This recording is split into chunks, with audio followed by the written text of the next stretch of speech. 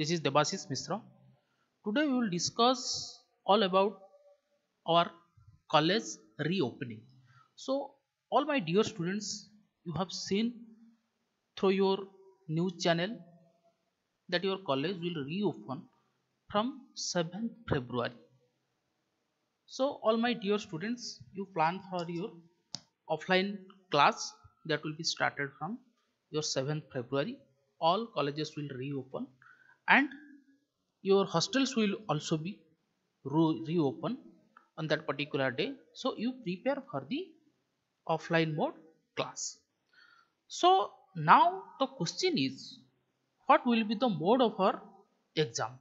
We will discuss briefly what are the information I have collected. I will share with you. If you will satisfy, then we will see, otherwise we will go ahead. So next point, we will see what will be the mode of the semester exam. First of all, we will see for the 7th semester examination. Before telling what will be the mode of 7th semester exam, I will show you something. So you just see, here is a notice I will show you, that is for registration of new teachers in university web portal. So what is the requirement? It is not requirement for you, but here is some clue. Your mode will be online mode or offline mode. So the clue is that teachers are required for your examination duty. So here you see an important point for examinationship and tutoring. Examinationship is required, that is for offline exam, and tutoring is required for your online exam. That means, my dear students, you just think BPUT is prepared for offline and also online exam. BPUT is not giving any clue offline exam or online exam. BPUT is prepared for both offline or online. BPUT will observe the situation and he will decide he will do the offline exam or online exam. Another thing I will also show you, academic calendar.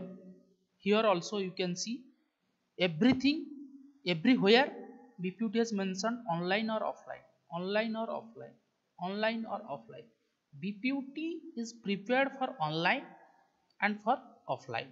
So my dear students, as college has opened, so maximum chance now your examination mode will be offline mode.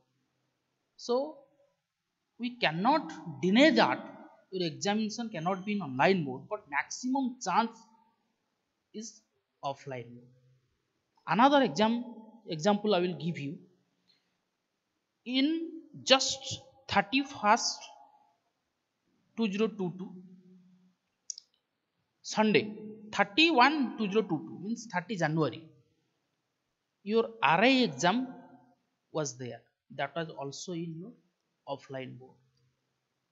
And whatever information I have, other universities like BPUT University, other universities are there.